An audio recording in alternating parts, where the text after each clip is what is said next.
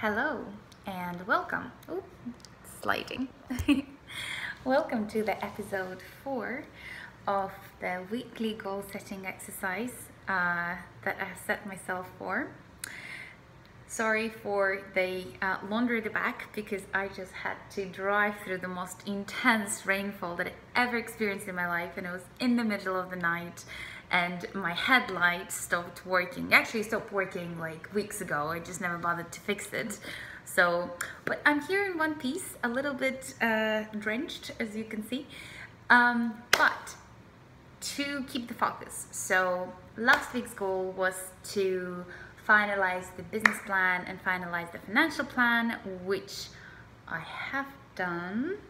I've been poring over it for the past 3 weeks, and I just realized I can't be sitting on it anymore because I realized that I'm scared to send it across to the business loan company. So yeah, my fear of rejection was really playing up. But as of 4 minutes, it's been submitted, so let's see. It's out there in the universe. Also, for those of you who have been following a little bit on my stories, I came across this crowdfunding platform called ifundwoman.com, and I got in touch with them. Basically, it's a Kickstarter, but they're focusing on working specifically with women-led enterprises and startups. Now, I hate the word startups. It just it has a lot of ego to it. But they work with women-led businesses. They also work with other businesses too, but their focus is on that.